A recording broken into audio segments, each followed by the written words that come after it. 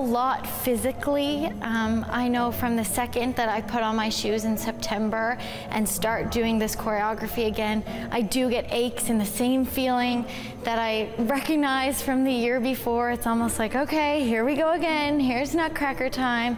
And as for shoes, I know personally I'm going through a new pair of shoes every 2 weeks. And we do start rehearsals in September, so it is a lot of shoes and a lot physically, but in the end it's worth it. It is a Kittywig performance, but we have dancers from all over.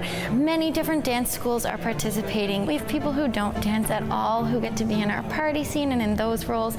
And then we have kids who have been dancing their whole lives, and this is the moment that they're waiting for. And it's really great that we get to include everyone in our performance. My name is Claire Butler, and for this year's Nutcracker, I'm Clara. Every Christmas, when I'm in the Nutcracker, it just puts me more in the holiday spirit. I practice ballet 4 to 5 times a week. It's going to get more practice in December when we do more dress rehearsals, so maybe almost every night. This is one of my favorite ballets to see or be in. It's amazing just to see like what I might get to grow up to be in, to dance.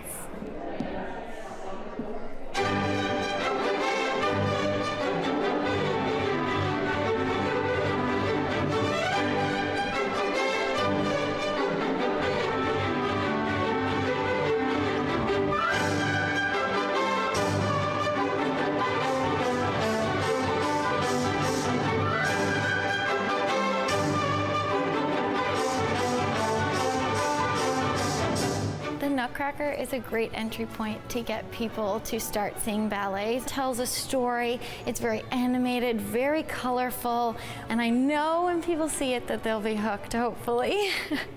My name is Benny Malone. I play Drosselmeyer in the Nutcracker, and it's a real thrill to be involved in this huge dance production. I love ballet, I love dance of all kinds, I love any kind of physical movement, I love any kind of artistic expression through physical movement, physical art. I don't do a lot of dancing, but I still work as a clown, so I'm in shape. I'm ready for this. The old dog learning new tricks.